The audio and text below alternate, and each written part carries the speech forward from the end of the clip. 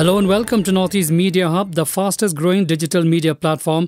I am Adalbert Dakhar with the latest Hub news. Be informed, be alert. Here is an important public announcement. Walk into any vaccination site on vaccination day and get vaccinated. No prior registration on CoWIN is required for vaccination. Don't forget to carry a valid ID card for registration during vaccination. For further details, updates, visit nhmmeghalaya.nic.in or call toll-free helpline 14410, issued in public interest by National Health Mission, Government of Meghalaya. The cryogenic oxygen plant to meet oxygen supply for Garo Hills and parts of West Khasi Hills was inaugurated at Jengjal on Friday by Forest and Environment Minister James Sangma. The plant will cater to the much-needed oxygen supply of Garo Hills as well as parts of neighbouring West Khasi Hills. With the new plant functional, the shortage of oxygen supply in the state will not be a hindrance in the treatment of patients, especially when a pandemic strikes. The Environment Minister lauded Chief Minister Conrad K. Sangma and the entire team for their constant, unwavering support. The COVID-19 crisis has forced education systems worldwide to find alternatives to face-to-face instruction. As a result, online teaching and learning have been used by teachers and students on an unprecedented scale. Against the backdrop of digital learning, especially in COVID times, Meghalaya Chief Minister Conrad K. Sangma held a meeting on Friday with the officials of telecom operators and IT department on measures to be adopted to improve internet and telecommunication services, especially in rural areas of the state.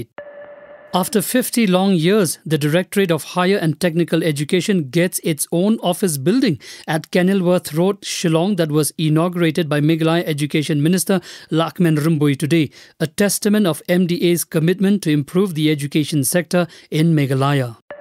Moving on, Meghalaya Assembly Speaker and UDP President Medbat Lingdo on Friday said that the party has penned a letter to Chief Minister Conrad Sangma listing some suggestions on the proposed amendment of the 6th schedule of the Indian Constitution. In the letter, the UDP, one of the coalition partners in Meghalaya Democratic Alliance or MDA, has also extended support to the recommendation of the Khasi Hills Autonomous District Council or KHADC to reduce the number of seats from the proposed 40 to 37. The recommendations also stated that village councils will be applicable only in Garo Hills, while village Dorbar will continue in Khasi and Jantia Hills. UDP General Secretary Jemino Mautho said there is nothing wrong for the indigenous people to raise issues affecting them in order to safeguard their rights and interests. Reacting to the recent Taliban remark made by Congress spokesperson Randeep Singh Surjewala, Mautho said it was unacceptable and youth should not be painted the same because in a democratic country there are people of all shades and colours. He also added that since all these issues have not been addressed in the right perspective, it is this reason that the people are agitated, and this is a phenomenon everywhere, not only in Meghalaya. The UDP General Secretary also expressed his concern about inflammatory speech online. He said that the reach of social media is widespread and its impact could be unimaginable. Chief of the Air Staff or CAS Air Chief Marshal RKS Bhadoria is on a 2-day visit to the headquarters Eastern Air Command or EAC in Shillong, Meghalaya on August 26 to 27 to attend the Commanders Conference of EAC.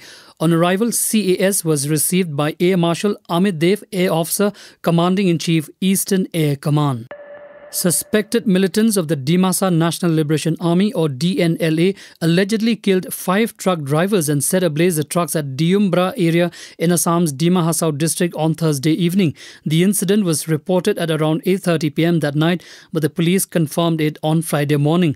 The reason behind the attack is not yet known.